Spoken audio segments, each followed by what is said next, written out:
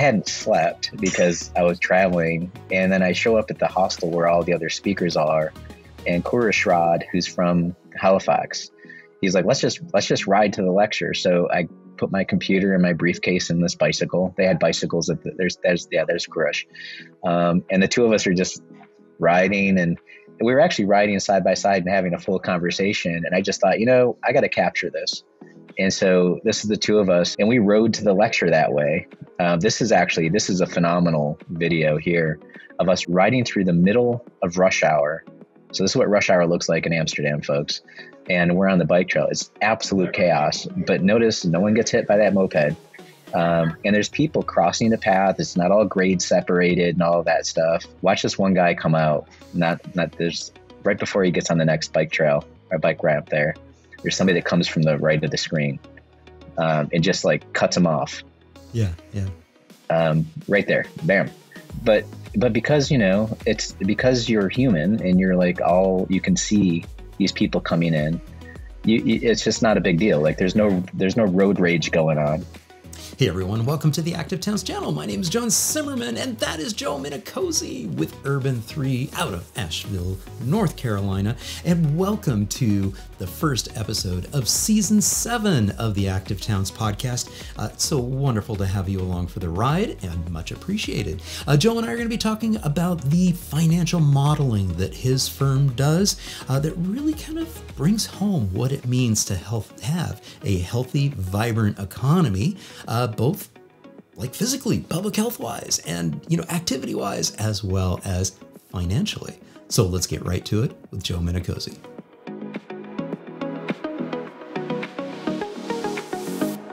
Joe Minicozzi, thank you so much for joining me on the Active Towns podcast.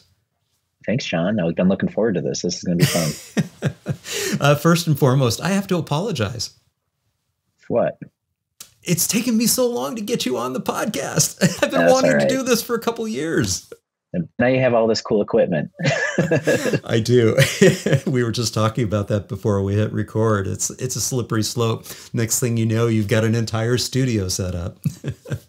I'm very jealous. Yeah. And for those at home, it's a whole nother world when you get into this, of all the lighting and everything else. You can geek out pretty hard on this stuff. Yeah, it truly is a slippery slope. Hey, many of the folks who are tuning in, listening to this as well as watching this, know who you are, but I guarantee you there's a few of my fans that are like, Joe Minicozzi? Who's Joe Minicozzi? So, Joe, who is Joe Minicozzi? How do I say it? What's the elevator pitch? Well, our work is explaining the financial side of cities and the economics of how cities flow. That's what we're known for, that and crazy computer graphics showing the financial flow of cities. But how I got into this, I'm actually trained as an architect and went to University of Miami back in the 80s. And that's where Dwani Plater Zyberk were kind of doing a lot of their early work, what would now be called new urbanism. And for me, coming from the Rust Belt and going to South Florida and seeing rapid city growth was kind of mind-blowing to me. And they were just trying to alter that course of how do you just design better cities as they're growing. But for me, it was an economic question. My town was designed well, but it's dead as a doornail. So what are the choices that were made there that made that happen? Ended up going into real estate finance and then real estate development. I worked in city government for a little bit and got to see all the different pieces of city making. But all of them had a common economic strain. They were just looking at it from different angles each way. So for a city, you want to grow your tax base. For a developer, you've got to pay for stuff. For the financial world, you're investing in certain types of buildings to give you a return on investment. But we're not looking at it as a common economic marriage, if you will. So our work kind of puts it all on a paper like that. And that's kind of how we explain it, if that makes sense. Yeah, it does. And in fact, Urban 3, of course, is the name of your organization that you were just referencing. And we could see it. Go ahead. People sometimes ask, like, why the 3? And I'm like, well, it's because it was supposed to be urban cubed, because the urban environment is a 3-dimensional space. Think of a public common or a public square. It's like basically an outside room. It's got walls. But I had a really hard time getting my IRS paperwork done to have a superscript 3. So I was just like, Ah, whatever, screw it. It's just 3. Urban 3. Um, Yeah. Yeah. And we'll get into you can only win so many wars. Exactly, exactly. And we're going to get into the three-dimensional aspect of it in just a little bit. But I did want to point out that, behind you, and if I solo you out here, we're able to see Strong Towns, as the Strong Towns book there from Chuck is prominently located there. And that's how you and I know each other, is from seeing you and from your relationship with Chuck Marone with Strong Towns. And the two of you tag team on a lot of different projects and have tag teamed on a lot of different really impactful presentations throughout the years. Talk a little bit about that. I don't want to call it a marriage, but I mean that partnership that you all have had over the years, because it's a great 1-2 punch to listen to the original presentation, the curbside chat, and then your presentation that drives home this 3-dimensional modeling. Yeah, there's in working, God, I got to go back to like 2009. I was still working with public interest projects here in Asheville. I'm actually still sitting in their office right now. And one of the things I had seen, the director of public interest projects, his name is Pat Whalen. He was doing this amazing presentation on it was sort of like the quintessential case, the economic and environmental case for urbanism. It was a brilliant PowerPoint. It was super dense. I mean, this thing is like, this would crush you. And he's in there winning an argument. So the urban compact cities are way more economically productive, but they're also ridiculously environmentally productive. It's counterintuitive for a lot of folks that we tend to think, well, hey, Joe, there's a lot of buildings and not a lot of open space. It's like, yeah, if you can save the open space, not have a road go further out and compact in and just do your trip with a walk. Okay, well, what's your sacrifice? You don't have a yard. Okay, it's not going to kill you to not have a yard. I mean, lots of your viewers live in European cities or dense cities where you're able to walk. And it's like, yes, it is a downside to not have a yard. I have a yard in my backyard. But on the flip side, what do you get as a community benefit out of it? So Pat was doing this presentation. In 2009, I went to the Smart Growth Conference in Seattle and did a whole PowerPoint presentation. I think the first slide was a quote from Mark Twain that said, "A person who won't read has no advantage over one who can't read," right? So let's just think about that for a second. A person who won't read has no advantage over one who can't read. So I have all these books back here, but if I choose not to read them, I'm functionally illiterate. So I had my hand in the air and I asked all of our peers, peers that are interested in smart growth, folks that are interested in active transportation, walkability, affordable housing. I had my hand in the air and I said, okay, so who's read your local tax code to see how your property tax system works? And John, we hang out with a bunch of nerds. I was expecting like a couple of people to raise their hands. I'm a guy that likes to look at pictures. I don't like to read. And I'm just, I'm an architect. And not a single person raised their hand. And I was like, what the hell? Like, no one's reading the tax system. It's basically the world that's out there is created because of what's the path of least resistance. We're essentially subsidizing sprawl. Right. So I was kind of blown away, and I was talking with Peter Katz, and he's like, you should go to a CNU. And I was like, well, the CNU are sort of like, it's my tribe. It's your tribe. It's like, we get it. Like, I'm not going to go preach this stuff to the people who get it. And he's like, no, but you're entertaining. Just do it. So I got stuck on a panel with Chuck.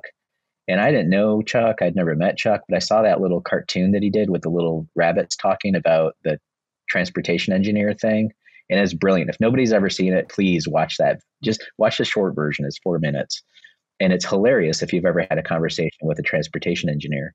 Yeah. And so I walk up to Chuck, and he actually had a little voice recorder thing. He goes, do you mind if I record this? And I was like, no, that's fine. I just want a copy of it so I can hear how I present.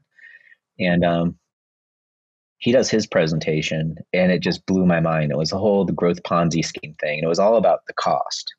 What's the cost of roads? Things aren't paying for their costs. More of the negative side of things. I was more of the positive side of where's the money come from. It's your downtown. Maybe you should work on your downtown. And, I jokingly call it when chocolate meets peanut butter. It was sort of like he was talking about one side of the argument. I was talking about the other, but together it made sense. And from then, wow, that was 2010, Madison, Wisconsin, CNU. we started doing a lot of road shows together, and I called it the shock and awe campaign, where Chuck would roll out with his presentation and just, I mean, literally destroy the audience. You watch people's brains explode when Chuck presents, because he pulls the curtain back in an unvarnished way, so you could see the reality of how screwed up things are. And my side was more, I mean, we have high tech images, a lot of fancy graphics. It's very awe-inspiring, but it's helping people see their community in new ways and see the positive reinforcement of doing it downtown. So that's a long story, but that's kind of how you found it. Awesome. Yeah, this is. So I'm glad you mentioned this. This is from 13 years ago, literally. So 13 years ago. And for those of you who have never watched this, it's tremendous. This is the short version. This is the 4-minute version that you referenced. There's also an 8-minute version, and that's the other book, is Conversations of a Recovering Transportation Engineer. I have an entire interview with Chuck introducing that book, and so I'll also include that link in the show notes for this episode and also this video. I want to play just a few seconds of this so that you can get a sense as to what we're talking about here. And Chuck laughs because it's just like he just put it together really, really quickly, and it just came naturally because he was this guy. He was the engineer having this conversation with a homeowner, somebody in the community. For the road to be safe, all obstacles must be removed from the clear zone. Do you understand that my children play in this clear zone? I would not recommend that. It would not be safe. But it is safe today. I thought you were doing this project to improve safety. How is the street more safe if my children can't go outside? Building the street. It goes on and on and on like that. I mean, it's hard to describe the brilliance of that video. I mean, you really have to watch it. And there's several things going on. One is the comedy of the lack of communication. And Chuck goes through it at length in this book. And if anybody is trying to fix a street or deal with changing your environment, you're going to run into this problem. You're going to run into an engineer just like this. Now, here's the thing, though. Read that book, because it's not just the engineer. You're going to run into it. This is where my world, I run into it with assessors, where we show assessors how their math doesn't make any sense whatsoever. And they're so trapped by the silo of their trade, of their systems. That's systemic bias. You're going to see this with your planning director. You're going to see this with your finance officer. People develop biases. And when you put information in their face or question it, you're going to get a fight. And this has been the whole history of the new urbanism. I think back to the early 90s, just talking about architects doing zoning codes, the planners flip their lids. They're like, you're not planners. You can't do this. Well, here now, 35 years later, we have form-based codes in cities because it makes sense. But yeah, systemic bias is the biggest problem for any of us doing anything in our communities. Yeah. And, there was recently a post, I think it was by Stefan Baer, who is an American who is living in the Netherlands now. He actually works for the city of Haarlem. And he put a post out on LinkedIn earlier this week talking about this very thing of how in the Netherlands, the professional engineers, they have no degrees. They have no initials behind their name. There's no licensing and there's none of this. And he talks about how that's liberating because in the United States and many other countries, these experts are like, they have these fiefdoms and they're very, very protective of that. And that's kind of sort of like what you're talking about, is they consider themselves experts to the point where they have nothing to learn by having a conversation with a community member, like in this cartoon. Yeah, and I'd say, I mean, I've seen the downside of that. Mm-hmm. Assessors don't have the same background that I have. They don't go through a planning program. Right. But this is a screenshot of the assessor training. Right. And they're being trained in the same 4 colors. Let's see if I can get this right. The same 4 colors as redlining. They don't, here we are in 2022, redlining was deemed illegal in 1968. And they don't understand that that's a bad thing, that they're practicing redlining today. So it's like, I think there's a curiosity, there's a community, there's a shared community value in the Netherlands about we're all in it together that we don't have in our country. And it's the American myth of we're all independent, we're all on our own, freedom. And it's like, okay, that inspires a lot of entrepreneurial spirit. When you have to live in a city, you can't really pull that off with this independent thinking that way.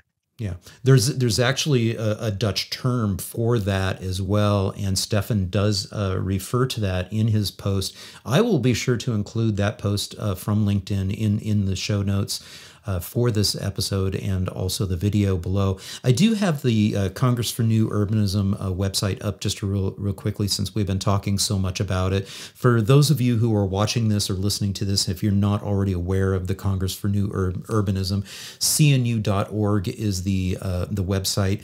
We will be coming together once again for the annual gathering. This year for 2024, it will be in Cincinnati. And again, it is sort of a coming together of individuals that are coming in from diverse backgrounds and diverse fields. I'm one of the few public health guys that is there year after year after year consistently.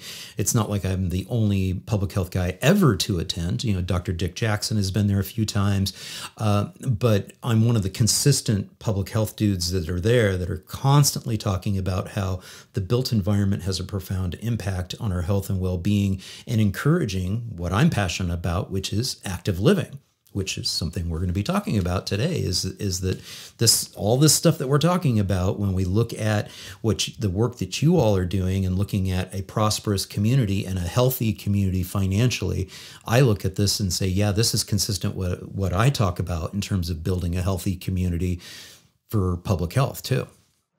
Yeah, and also Chuck's going to have, he had it last year, he'll have it again in Cincinnati. If you want to come a day early, he has sort of like the activist boot camp with the Strong Towns Gathering beforehand. Yes. Yeah, it'll be the Strong Towns National Gathering, and you are absolutely right. It's going to be the couple days beforehand. It was super fun. I sat on a panel along with Mike Pasternak, who you were just referencing earlier before we hit the play button, on a panel of content creators and podcasters and YouTube channel content creators, and so that was really fun to be a part of the Strong Towns National Gathering.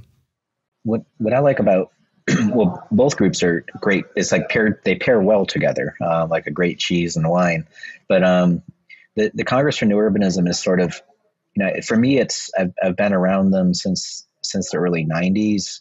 A lot of my architecture professors were founders of the movement. I get it. I see what it's about.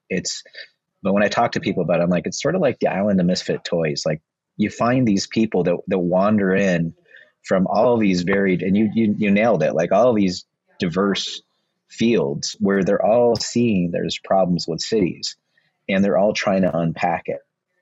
And I think what's fun about it is a conference is it's very active. I mean, there's people, like, there's gaps between sessions of like a full half hour with people arguing in the hallway. I mean, it's just people come in and try to figure out how they can hone their arguments or learn new aspects. So you'll find all of this cross-pollination that, for us, helping designers talk through the economic side of it and the value of urbanism, to help you explain that, yes, you're not just trying to get people on bicycles 24/7. You're trying to get people to understand the cost and consequences of the other modalities of transportation that we're subsidizing. So it's like, did we really choose? I mean, seriously, anybody listening to this podcast, go back in the history of your city and find that city council meeting where they did a vote to spend billions of dollars in automobile infrastructure. And so that's what we bought into. I think that people make decisions based off emotional choice. Like, I want to be I want to have more convenience. I should be able to park anywhere. Okay. Well, did anybody tell those people that it's going to cost billions of dollars? Would you rather have billions of dollars go to cars, or would you rather billions of dollars go to, I don't know, teach every child how to be a Rhodes Scholar? It's like you could make these choices, and active living that's choices, right? So. Well, and it's interesting too. Because, Chuck talks a lot about, in that first book, oh, I'm going to solo you out so we can have that first book in frame there. Strong Towns. In the first book, he really talks about the fact that that really the suburban experiment was just this. I mean, a lot of the people, you know, that were really the movers and drivers and the people making the decision, because you're pointing out, nobody asked the community members, is this really what you want? Some of the community members, you know, ended up making it a market choice, but that choice was really not a fair choice, because it as time went by, it was like the only thing available that was really to them. So they had one choice, and that choice was suburban sprawl. Yeah. Well, you know, or, so, I mean, okay, sorry to everybody in the audience on this one, but let me pull out another book here just a second. Yeah. This is depressing. This is a book from the 1970s. And what does that say?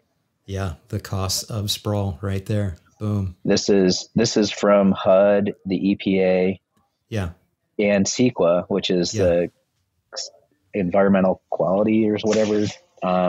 Yeah, and so that's literally like that's a government book from the from the federal government, from the Nixon administration. This is from 1973, and it's all, anybody wants to nerd out, it's all data on the cost and consequences of this choice. So let that wash over you for a second. So you and I remember the gas crisis of the early 70s, and how we had to all queue up and with like based on your license plate and whether or not you could get gas. Remember that? And so here's the federal government stepping in and going, hey kids, you made bad choices.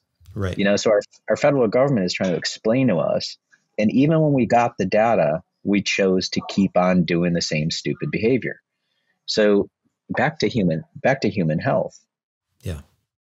I like eating pizza. I really do. I'm sure you like eating pizza. We can't eat pizza every single day of our lives. We would have heart attacks, especially if we're not exercising. So there are choices and consequences. And what you see with the American city is it's been pizza for 80 years. Yeah. And there are costs to that. So, but humans. It is humans. Now you have been, you know, like Chuck, you have been in demand. People want to hear your message because it really forces them to look at things in a different way. You sent this photo over and I'm like, yes, I can tell just by the angle of this, you're on a bike. What's the story behind this photo? There's actually a lot of stories. This is just after the Louisville CNU. I was asked to speak in Amsterdam. And anyway, it's like, there's a lot going on here. For one, my bag gets lost. I got delayed in Newark. I show up in Amsterdam without a suitcase. And here's what's kind of cool. In the train terminal in downtown Amsterdam, I bought a suit. So all that's European clothes. I've even had to buy new underwear, like a whole thing, like all that. I hadn't slept because I was traveling. And then I show up at the hostel where all the other speakers are. And Kura Shrad, who's from Halifax, he's like, let's just ride to the lecture. So I put my computer and my briefcase in this bicycle. They had bicycles there's Kurush. And the two of us are just riding, and we were actually riding side by side and having a full conversation. And I just thought, I got to capture this. And so this is the two of us. I had to like get behind him, and he's commenting, and we rode to the lecture that way. This is a phenomenal video here of us riding through, there's my briefcase, riding through the middle of rush hour. So this is what rush hour looks like in Amsterdam, folks. And we're on the bike trail. It's absolute chaos, but notice no one gets hit by that moped. And there's people crossing the path. It's not all grade separated and all of that stuff. Watch this one guy come out, there's right before he gets on the next bike trail or bike ramp there. There's somebody that comes from the right of the screen and just like cuts him off right there, bam. But because, it's because you're human and you're like, you can see these people coming in, it's just not a big deal. Like there's no road rage going on. Yeah. And he's actually pointing to and talking about the bike parking. Look at all that bikes. I'm going to turn the volume up so we can hear what he says. we can talk about this.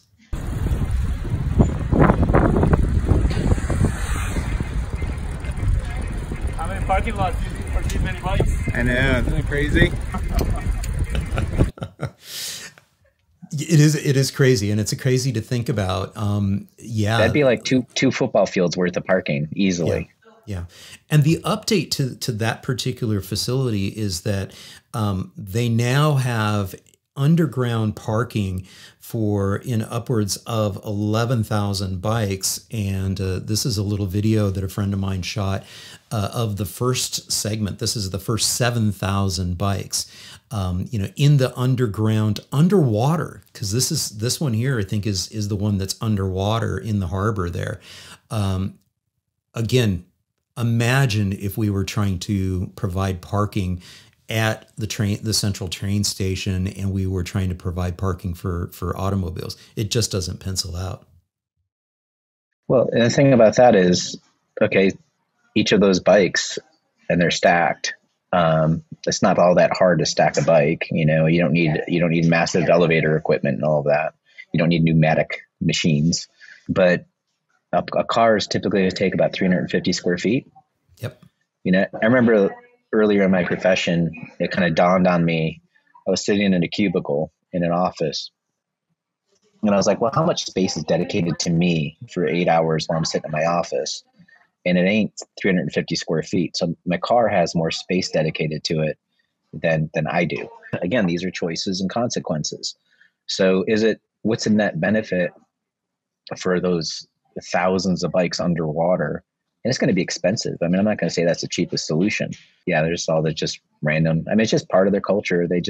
Well, I would even go so far as to say that it's not just that it's quote unquote part of their culture, because a lot of times that's used as an excuse to not do things, is that because their built environment is now such that it supports that behavior and really promotes and encourages it does sort of reinforce that there is that natural inclination. So there's a whole stratification of different things. And it's something that I talk about a lot in terms of, hey, we can have this too. We can create a culture of activity. We can create a culture of active mobility, but not unless we build that into our cities. In other words, those meaningful destinations need to be within walking and biking distance. We need to have an overlap of mobility networks, including the ability to walk, bike, use transit, as well as drive, to be able to really make this sing the way that they have. Certainly. And also to be fair, they started in the 70s doing this stuff. So, this doesn't happen overnight. We didn't get into this problem in 2 years, so it's taken decades to build this inequitous system. And it shouldn't take decades to get out of it, but we do need to understand how to get there. So like in our work, it's kind of like visually showing somebody a balance sheet and saying, here's where you're going broke. If you want to keep doing that and doing the wrong thing, we're not going to stop you, but we want to make sure that everybody sees it. So, and for the folks just listening to this as a podcast, I mean, there's a lot of visuals that we have. I want to show you a couple in this, and maybe how we tell the story.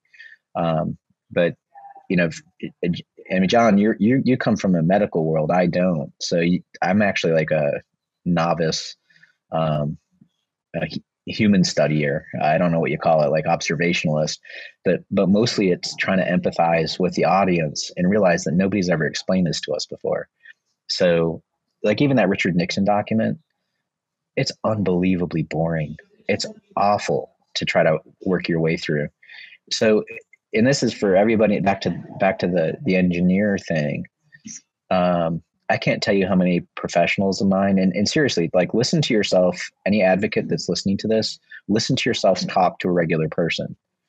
And if they don't understand what you're talking about, they're not going to like say, oh, I'm stupid. They're just going to think that you're some nerd that's like way too passionate, and they're going to tune you out. So how do you communicate to a regular person? How do you let someone in on what you've learned?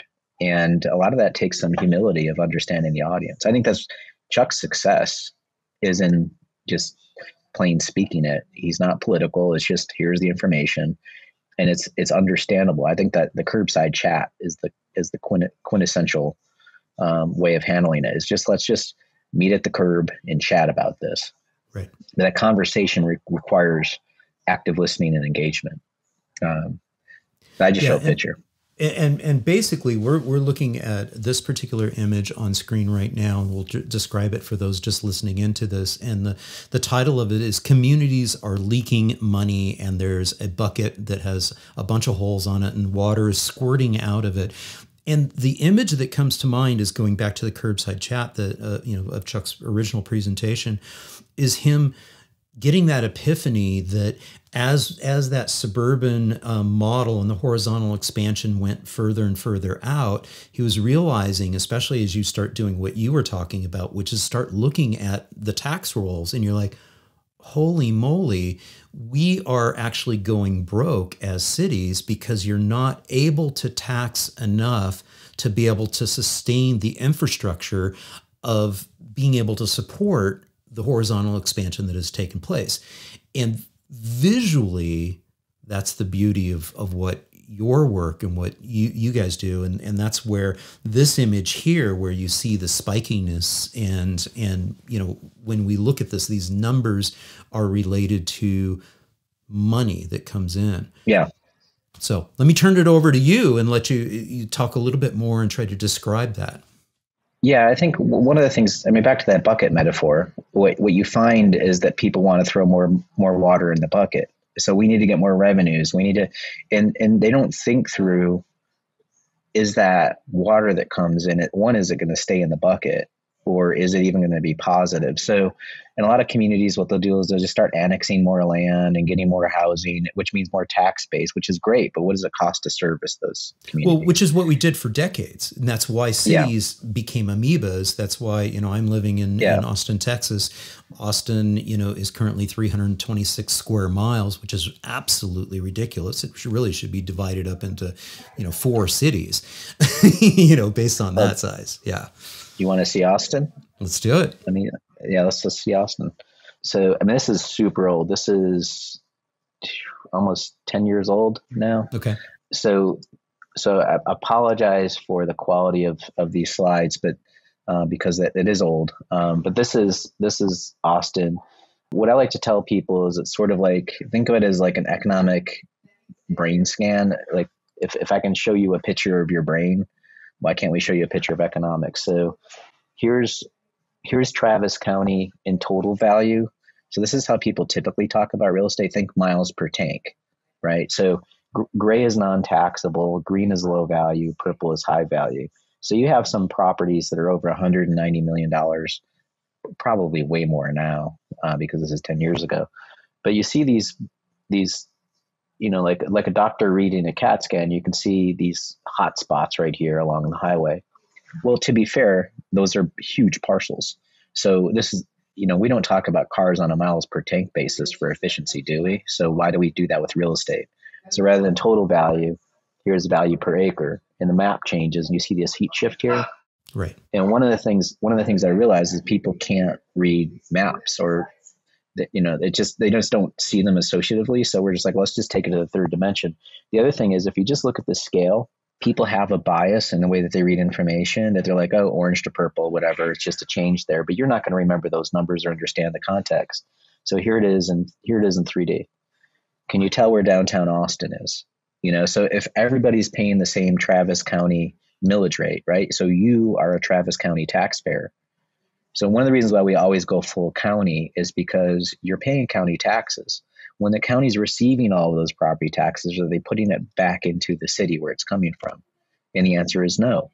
Oftentimes that goes to county infrastructure, which basically rewards them to keep on sprawling out too, right? So you see all of this low value as you head out of Austin. So you mentioned Austin is big, but Austin is really that much. So what about all the rest of it? So let's go back for a second. Look at all this stuff out here that's not part of Austin. Who's covering all of that infrastructure? That infrastructure is literally twice the size of the footprint of Austin. All those county roads out there.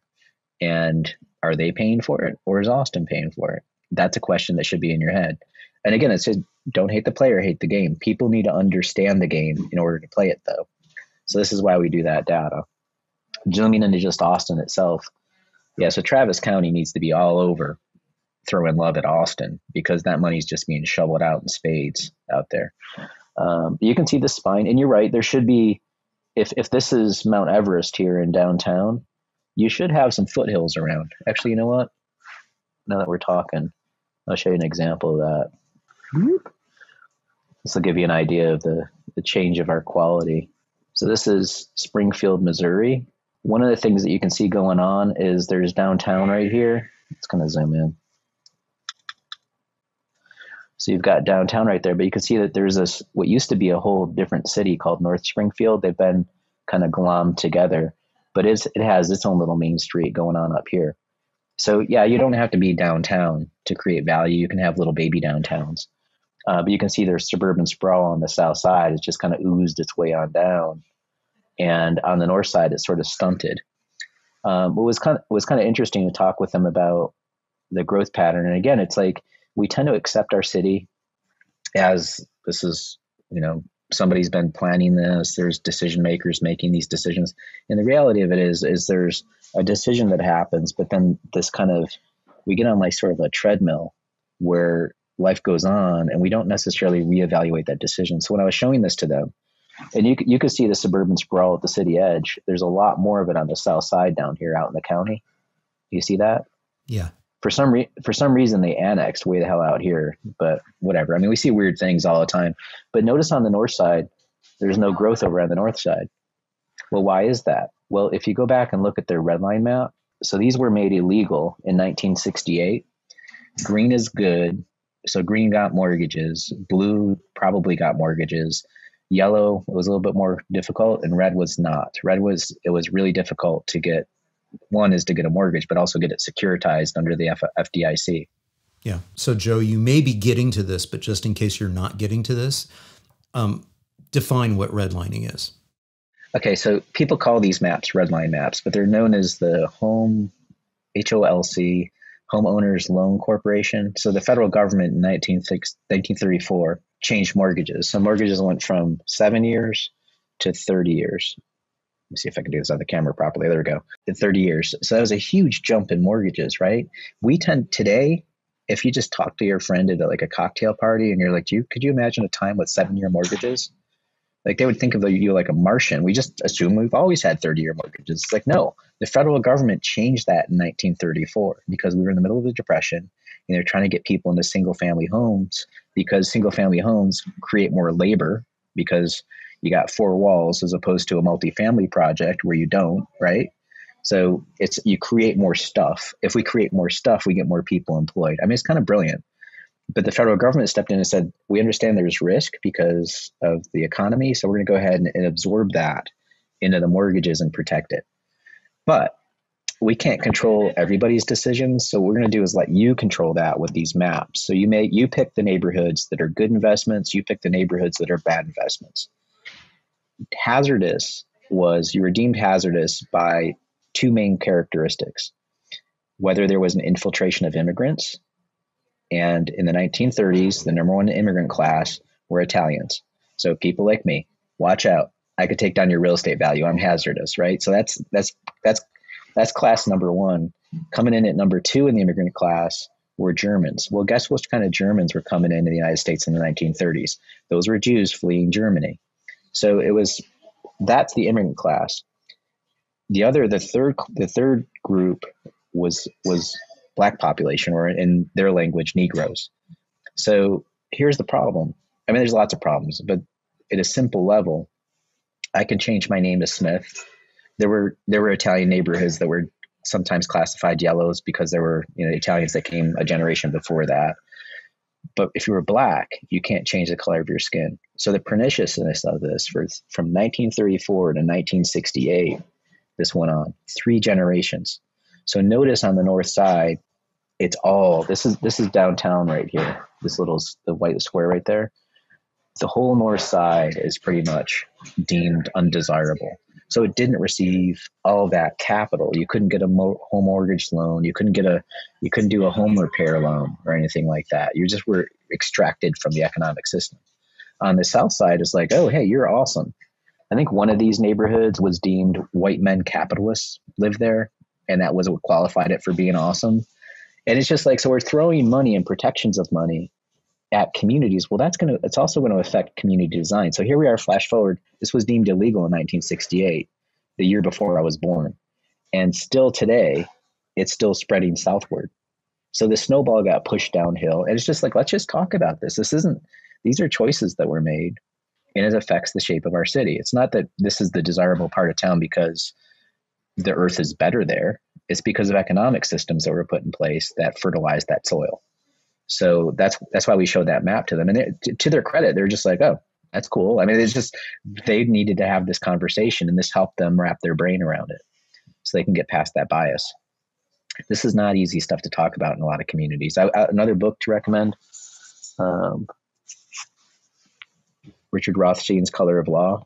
Yeah, definitely. Yeah. And they came out with a second one. It's called Just Action, that has what can you do to repair some of these indices. But in a lot of communities, we have to first accept that this is a truth of what happened. So we show it to them.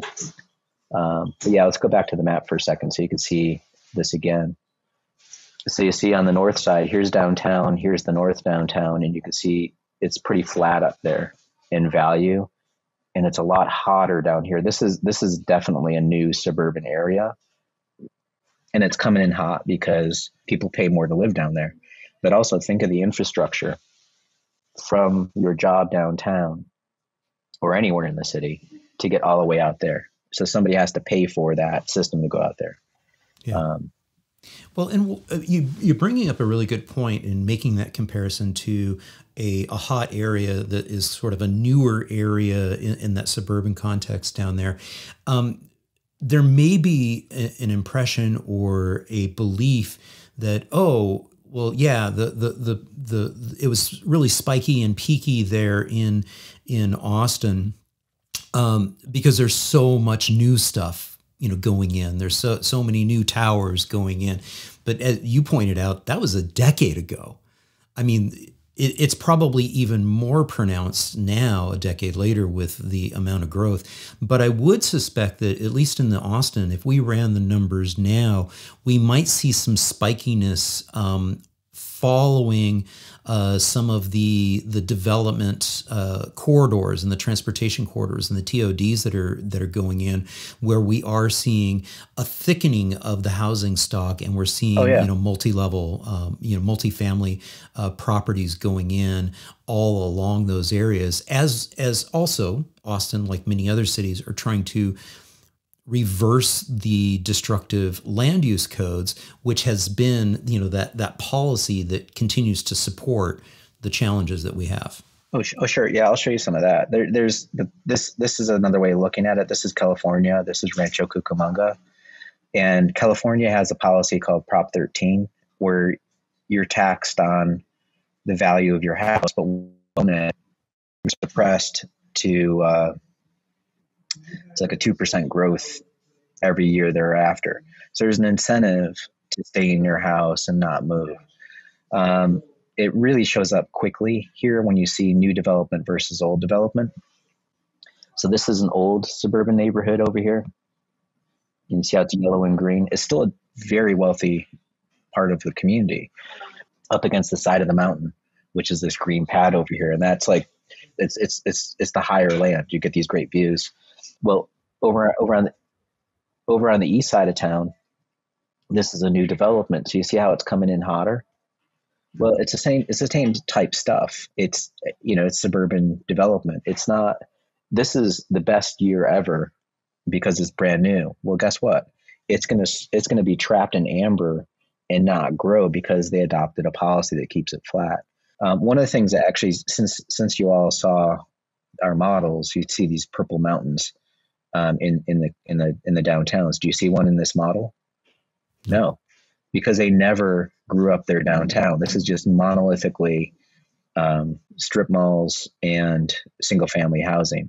So they basically again, when we have community conversation, think about who shows up in the room. It's going to be people that live in houses and they have that biased perspective about what they want in their life. And the community's making a decision is, do any of these people own a downtown building or even know what they do? So what ended up happening, we had to help explain that to them because, yeah, these are choices. This is their downtown right now. It's about $400 million of value. If they let their downtown grow up at the rate that their suburbs are growing up, and they just focused on that a little bit, their downtown would be worth $4 billion.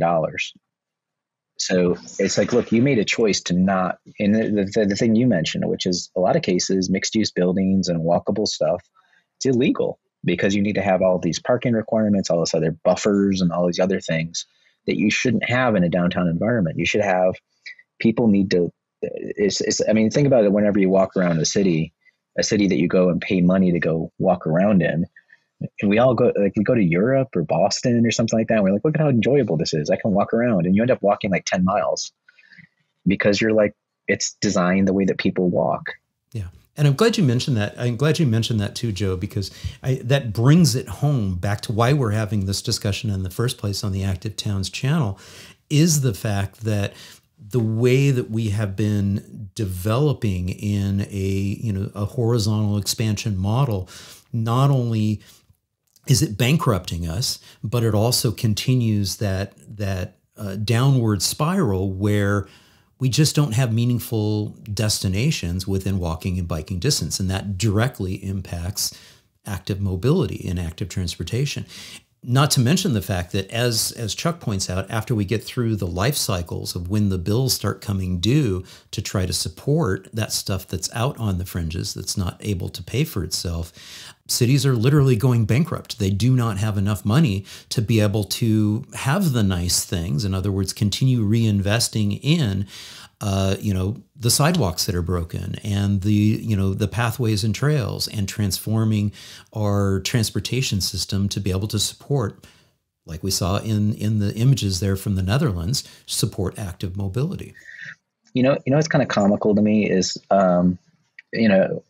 when I go to places in the Sun Belt, in the South, even Austin, and I'll talk with them about South Bend, Indiana, and what they did and how they got themselves into a hole.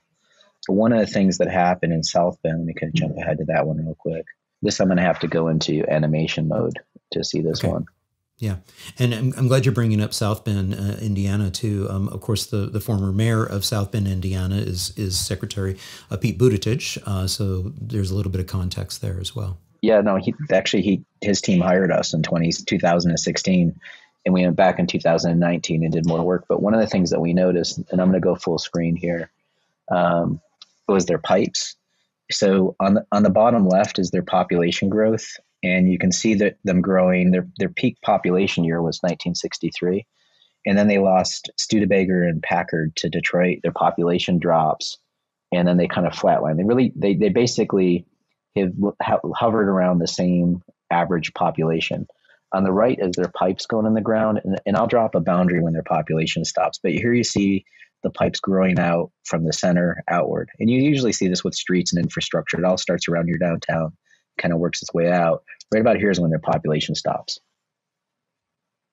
So we show this to them. We're like, how is it you keep on building pipes when your population stops? So what ends up happening is, if you're adding more infrastructure, but you're not adding more people, you're putting more future costs on future landowners. Now, as Chuck points out, in strong towns, the cost of this infrastructure is usually borne by the developer, and then they flip it over to the city. And the city thinks it gets free infrastructure, but it's not free. You have to fix it over time. Right. You feel it's a Ponzi scheme, chasing wealth, where the city feels kind of, wealthy at the time because, oh, wow, we get the tax rolls now. To your point, though, it's a future obligation. Yeah. So this is what they had in 1960. This is a little blow up of downtown, and you can see 2 blocks of forced main. Force main are basically mechanical apparatuses that are pushed onto pipes to force the water or sewage through it. Lift stations are where you have to lift the water or sewerage uphill. So these are the expensive things. Gravity feed is you put a pipe underground because if it flows downhill, it's easy. You're letting the earth work for you. The other thing to know about this from an environmental side is you typically need these things in low-lying areas. So that's a signal that these are wetlands that they're building in. But if you look at it, it's just a couple areas by the river. This is what they were in 1960. Here's where they are now with their force mains and infrastructure, and here's their new boundary. So remember, they haven't added more people. So in 1960, they had 132,000 people, 3 lift stations, and a third of a mile of force main. Today, they're down to 103,000 people, so they've lost 22% of their population, yet gained 43 lift stations per person and 19 miles of force main. So a drop of population of 22%, a gain in infrastructure of 1,000 and 6,000%. So they have enough pipe to go from South Bend to Asheville to our office, and this needs to be rebuilt every 50 or 60 years. So who's going to pay for that? And I show that to folks in like Austin, and I'm like, do you think that people in South Bend sat around in 1961 and were like, someday we're going to suck? Of course not. So it's like, don't be foolish to think that you're doing the right thing right now. This. Yeah. It's like stuff costs money, and I don't want to sound like, like everybody's conservative uncle at the Thanksgiving meal, but it's just like stuff costs money. Anyway. It's something. And, we've got your website back up here again. Talk a little bit about for your company and for anybody who's watching this or listening to this, and they're going, oh man, we need our city to, sort of look into this and check this out. How does an entity, a municipality, a city work with you all? I mean, oftentimes it starts with a conversation. It depends on what they want to get into. And if you watch some of the videos, and I recommend just pulling any of them offline. There's the cost side of things, like what we had to do for the pipes in South Bend. That takes a longer time to do. The revenue side's usually easier. That's the first step. And we always say start with your revenue. One is it's easier. There's a cost side. That's Eugene, Oregon. So in red, actually roll it back to that. Oh, this one. There you go. Oh. Yeah. In red is what's net negative. In black is what's net positive.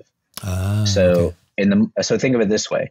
You choose to live further away. That's your choice. Knock yourself out. But there's a cost to doing that. And so if you move out there, we're going to send you a bill for your lift station that it has to go through, your pipe, your miles of pipe. Think of it this way, John, it's kind of amazing. We started this conversation about technology. So I've got this phone right here, right? Yeah. Don't you think Apple figured out the cost of the aluminum, the cost of the glass, the cost of all that before they sold me this phone? Absolutely. So why don't we do that with cities? Why do we sit here and have this conversation about value? Like, what the hell does that matter? So we tax on this kind of really sloppy property tax system or whatever. But it's just like, no, just think of it like a user fee. Like, you want to choose to live way out on the north side of this community, good, go for it. One of the things about that north side, particularly on the west side of that river up there, a lot of that's wetlands. And so it's really expensive because you're fighting Mother Nature. There's lots of lift stations and pumps and all that stuff. So notice how red it is. So we're like, there you go. That's your choice. The community needs to be aware that that's like 1/8 of the population that lives in that area that we're subsidizing. Yeah. Maybe not even 1/8. It's probably like a 32nd. And so is that the right choice for community subsidy? I don't care. It's your community. But maybe you need to build more of that stuff that's in the black, that's net positive, to cover the cost of other stuff. For folks that are listening to this that live in a snow place that snows, think of it this way. If I live in a townhouse with 15 foot of frontage, right? I got a plow that goes by 15 feet. That's on a house. If I have a house with 250 feet of frontage, why am I paying the same rate for snowplow as somebody with a 15 footer? So right now we penalize the dense stuff. We penalize the downtown stuff is one way of looking at this image right here, right? It's overpaying in taxes. I think that should be a conversation. Right. Is that fair? Or you could say, do more black stuff to cover the subsidy of suburbia. You're right. So we can't tell people like, you got to stop eating pizza, right? But you need to eat a salad every once in a while. You should exercise. So, this is all back to behavioral health and how you would advise a client if you were a doctor. You might want to stop smoking. But if you showed people a picture of their lungs that were riddled with holes of emphysema, that would probably get them to stop smoking. Sometimes it won't because of the addiction. George Bush said that we have an addiction to oil. I don't think we have an addiction to oil. We have an addiction to a lifestyle choice that requires a lot of oil to make happen. Yeah, exactly. And what's interesting too, when we look at, in the black, these are using the terminology of the financial ledgers. If you're in the black, think of Black Friday. You're net positive here versus in the red, you're losing money. And what's really, really interesting about this, especially like with Eugene, when you zoom in on that downtown area, many of these places that are, so to speak, in the gray and in the black, are some of the oldest parts of the city because they're near the downtown area. And to use, Chuck's terminology, oftentimes these are sort of like even blighted areas. Yeah. And so versus where the shiny and new is out is the stuff that's losing money. Actually, since you're on this, scroll up to the top of this map. Yeah. Just go north of downtown. Oh, just north of downtown, like right up here? Yeah. Okay. Yeah. Right there. See that little gray area that's kind of popping up? Yeah.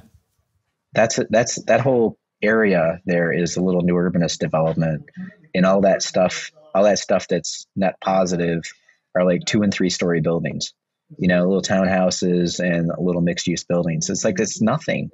And that's part of what we're talking about with new urbanism, oftentimes in talking about the need for us to come up with land use code reform to be able to build, more housing within meaningful destinations and meaningful distances, doable distances, walkable and bikeable distances to meaningful destinations, is that thickening of the housing stock and also eliminating the zoning codes that are preventing us from having businesses back in our neighborhoods like we used to have in a traditional neighborhood. Yeah. Well, and let's just be real. It's like think about it as we're all at a grocery store.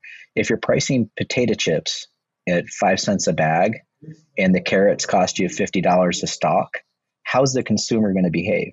It's like probably not going to buy the carrots, or somebody might. And so we've designed a world economically where we facilitated the choice to do the wrong thing. And so it's no surprise that we have obesity problems because everybody's buying the potato chips. It's like, well, yeah, it's like, one is they taste great. They're super awesome. We don't think about the consequences of long-term decisions. That's humans. Yeah. And you're really touching upon something that I talk about all the time on the channel here, which is behavior change. And when we are able to create communities where being able to have active mobility as a legitimate and practical and pragmatic choice, as humans, we're going to be like, oh yeah, I'm not going to get in the car. I mean, that would be ridiculous. Just like when you were in Amsterdam there, it was totally pragmatic to jump on the bike. I mean, why would you try to call an Uber or rent a car? You wouldn't. It just doesn't make any sense at all, And so being able to support healthier behaviors, again, impacting public health, oftentimes is saying, are we building our cities? Are we building active towns? Are we building strong towns in a way that really reinforces that behavior that we'd like to see? I have a confessional to make, since you brought it up. I remember back, God, it was probably 2001. I was doing a lecture in Vancouver, and they fly me out there. But at the time, I was like so used to living in Florida that I just assumed I needed to have a rental car. I needed like all this stuff.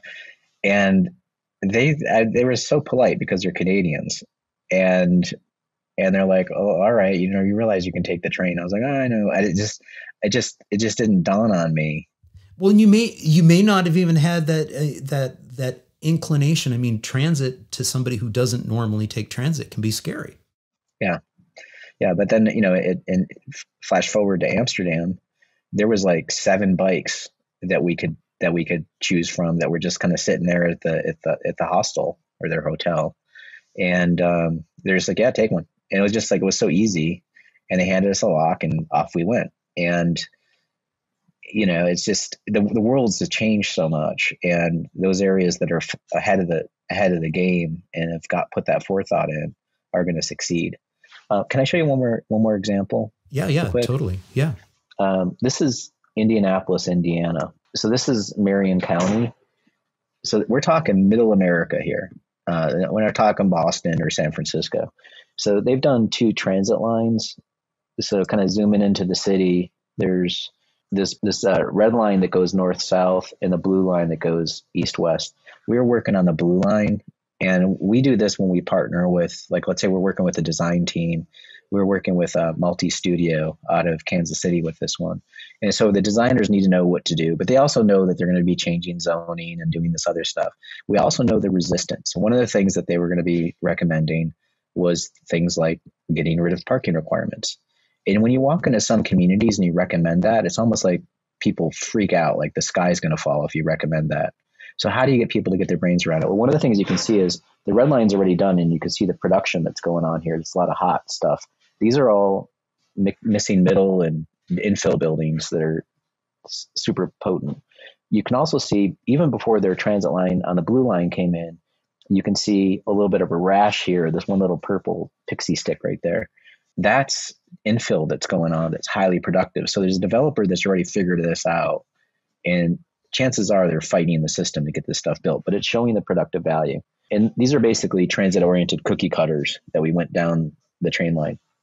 Okay, so there's that. Stepping out for a second, I'm going to go full screen on this one. Or actually, this is the city, or Marion County. These are the buildings, and these are the parking lots. So just to give them a raw, here's like basics of how much fat tissue do you have versus muscle mass? Like, what's your basics here? They've got as much land dedicated to roads as parking, and then these are the buildings. What people need to understand is money that comes back in this. So you'll notice there's a lot of white space. That's your backyards, your buffers, your farms, your whatever. Financially, so this is the physical environment of Marion County. We threw the water outside because the water, you can't build in it, so it's gone. But roads, building, parking, this is everything else. Berms, buffers, backyards. Financially is the right square. Look at how much money you're getting out of the buildings versus roads. So roads cost you money. You don't get any money from roads. Look at parking. So, okay, let's look at the left for a second. Parking and roads are the same area pretty much. Look at the area financially. Why is parking so low a value? Right. It's right when the car is moving around, we pay for it in these things called roads. When the car stops, we don't charge it the same amount. That's called a subsidy, right? Yeah.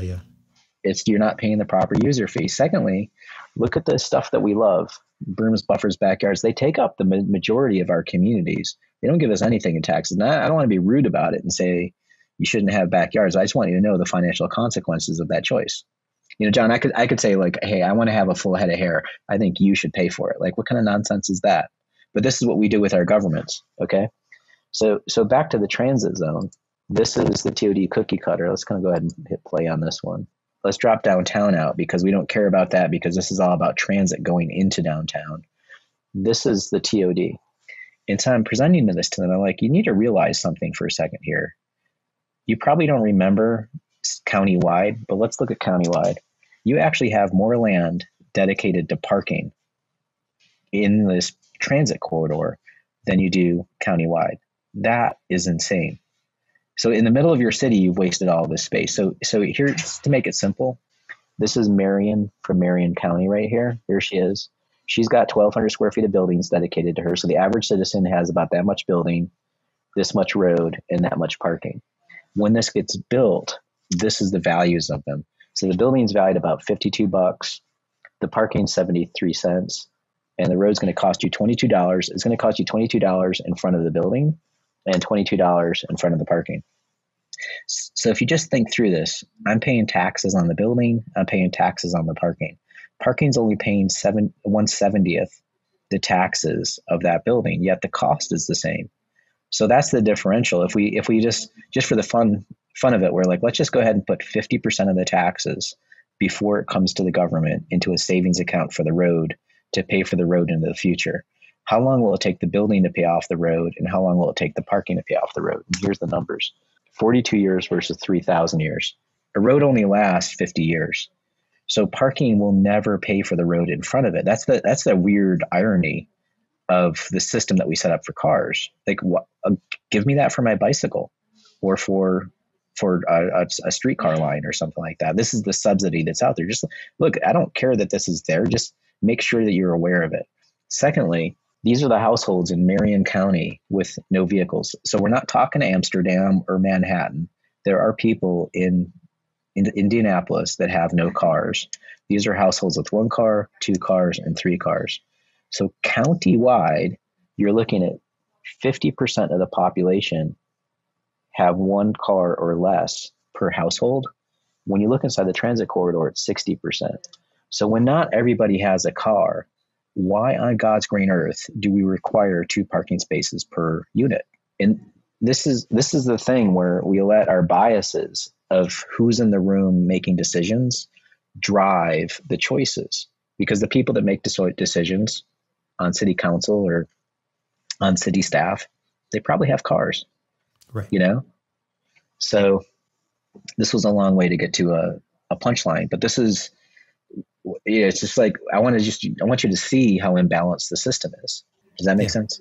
Yeah, no, absolutely. And it immediately brings to mind, Don Shoup's classic book, The High Cost of Free Parking.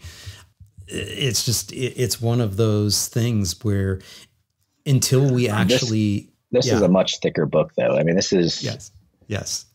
I will say, I mean, it's not light reading. What does Jeff Speck say in Walkable Cities? This is a book that you can kill a small child with. I mean, it's big. It's a classic now. It's nearly 800 pages long, but it gets to the point that you just made, is that it's insane the way that when you really dig into the finances of parking, it's insane what we're doing with that. But yeah, and it's not. I mean, it's not a conspiracy. It's just, it's how we've made decisions, and it just kind of sometimes pretty. You would think like everything around it, the process of making the decision is sophisticated and adult. The actual data and choices behind that choice are unbelievably naive over the long haul. Well, and it's a challenge that we have, and it goes back to what we've grown up with, what we've become accustomed to, and then we start to have that sense of entitlement and expectations that go along with that. And so much of that gets built into this. I really appreciate the work that you are doing and the work that Chuck is doing.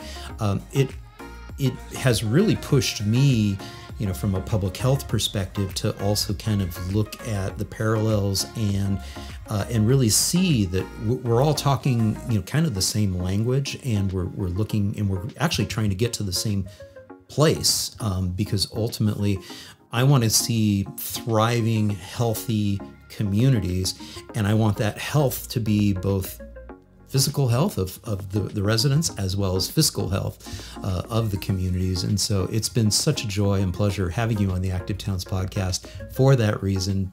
Thank you, Joe. Thanks for having me. And sorry for the podcast, people. I'm a pictures guy, but you can watch the video later. Thanks for this.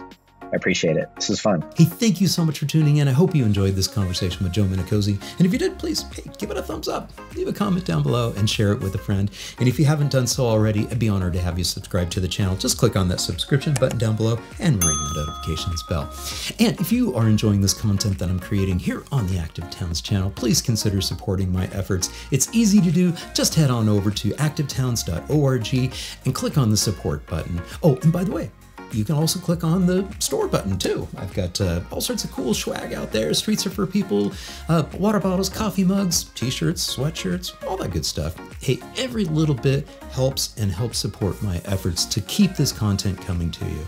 Again, thank you so much for tuning in. Until next time, this is John signing off by wishing you much activity, health, and happiness. Cheers.